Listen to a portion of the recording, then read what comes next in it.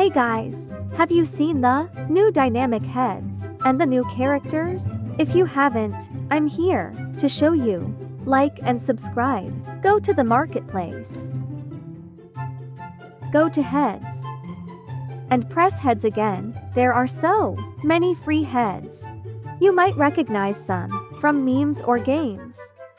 Some are only free for a limited time, so get them as soon as you can. There is so many and my Roblox started glitching. Now go to characters.